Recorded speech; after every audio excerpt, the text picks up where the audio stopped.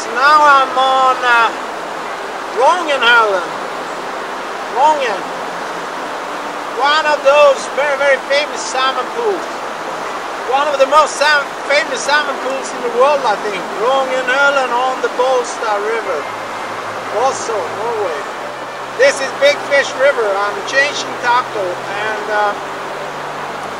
fished a couple of days now. Caught a few good fish actually, and my LXI 39, 10, 11 is what I've been using most, and my 14.8 Reaction 2. Have a float 2.4 on this. It's a fast river, and I want my fly maybe 1.5 meter down, medium speed here now. We're on 12 degrees, perfect. And this is for me ideal. I'll leave the camera here and I'll fish this, and maybe we'll see if we get into one of those big fish. This is a pool where many 50 and 60 and 70 pounders people. Think about that. 70 pounds. When you start fishing a pool like this, I think you very often start too far down. It's very easy to look at the deeper part and where you have maybe some fish showing and where the resident fish are, and you just start fishing on those. The running fish, they can stop very high up in the fast water. They can be under the waves, or they can more likely be just on the edge between the fast and slow water.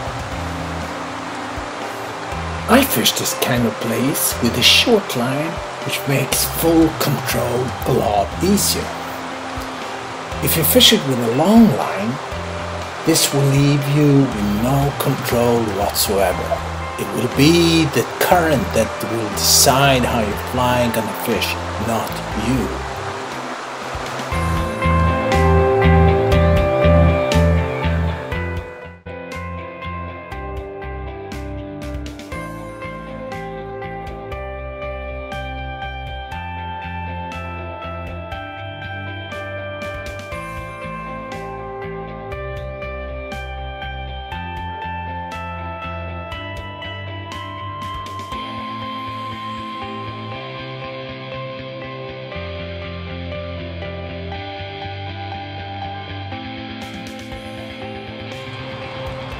That's a good one here. Look at this. 20 pounder. A little bigger.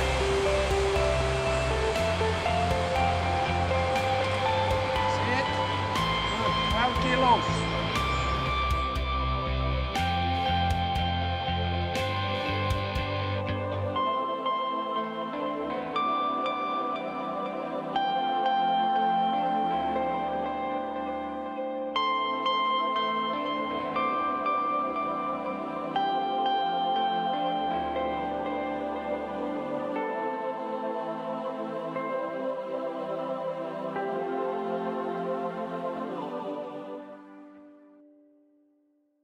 Nice. And we're gonna scan it, right? Okay.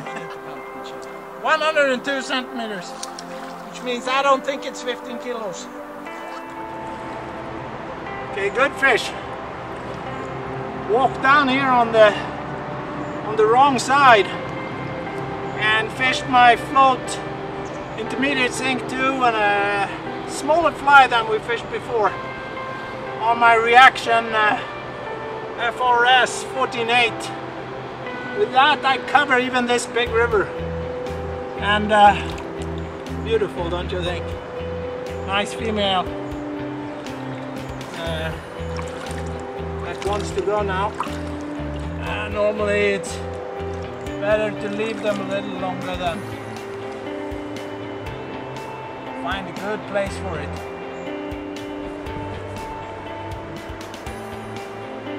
Good strong fish, and the good thing is it did a couple of good runs upstream, and that saved me from running these rapids. Now it really wants to go. Say goodbye. Go and spawn. Hopefully we'll good rest there. Hopefully the fjord will be free of sea lice, so this smolts can go to sea and come back.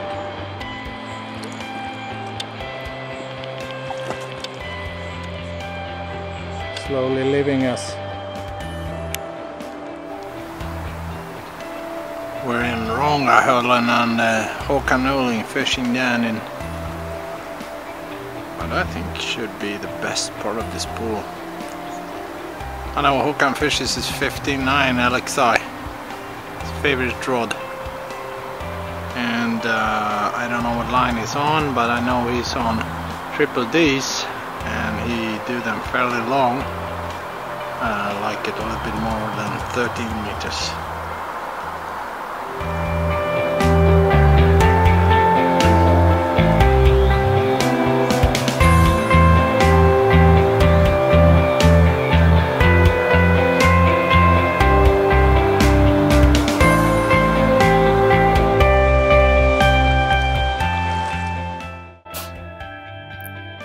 On the big river, your casting can dramatically limit your chances. You need to be able to present your fly to the river's different lies, some close in, some further out. In all casting, one of the basic rules and most important things is to do it without splashing, scaring the fish. Remember, a spooked salmon might not leave its lie, but it will never take your fly.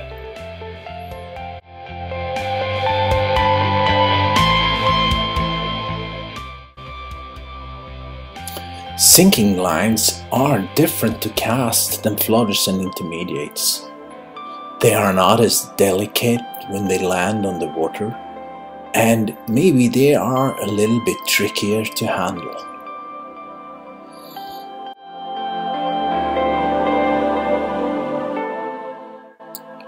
The thinner diameter of the sinking line makes it travel faster in the air, giving the cast a totally different timing.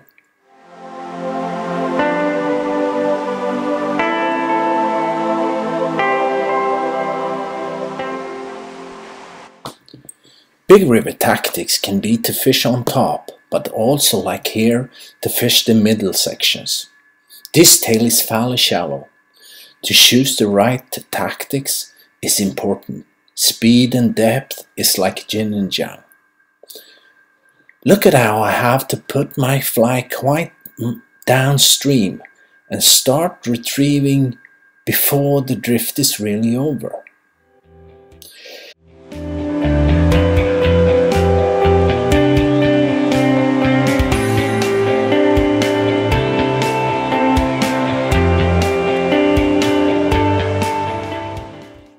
If, like here, my line is a bit too fast, it's no use to just keep on going, losing a lot of good drift.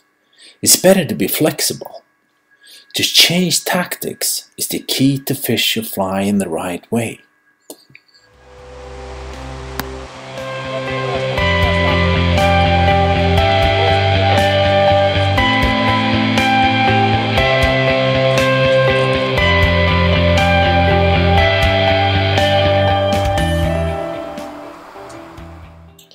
I always rig 2 rods. That way the change is fast and simple. The line with the floating belly makes it possible to create the downstream belly that will fish my fly a lot faster. And that way I also get a longer drift. To create as much good drift as possible is the way to more takes.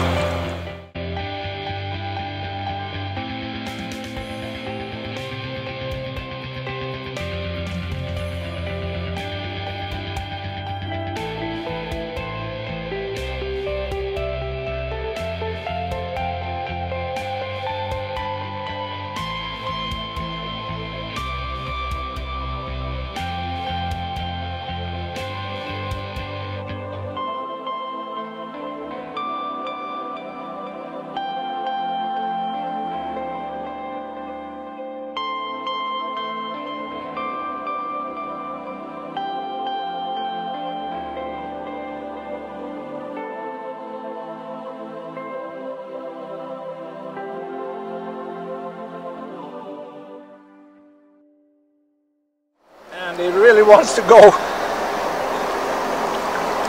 and play with his mates, and I think we'll let it go.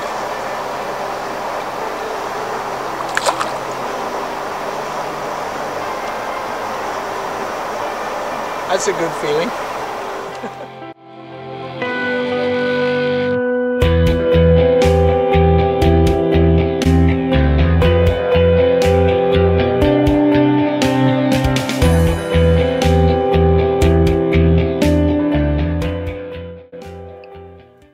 The floating belly on this float intermediate sink 2 triple D make the cast, compared to the sinking line, a bit slower. But as you can see, it flies beautiful.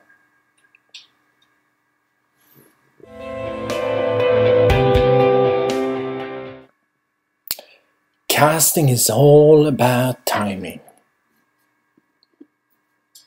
Lift, come around, set the tip of the line, load, stop, and let it go. It's quite simple actually.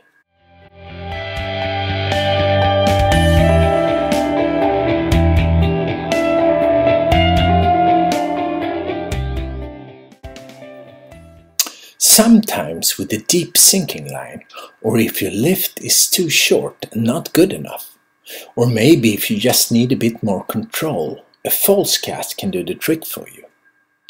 I use this a lot. It gives me perfection in control of angle and total presentation.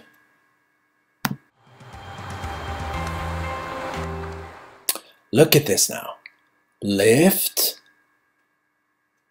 come around, set it a bit low, load the rod, stop high, pull back before it lands, set it a bit higher, pull your lower hand, stop high, and let it go.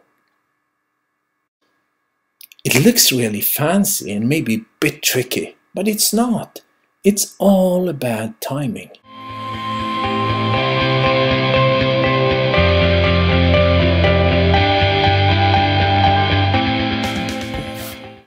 The smooth glittering glide of the big river is demanding, but also one of the most exciting places to fish. It's from here the big fish will try to empty your reel.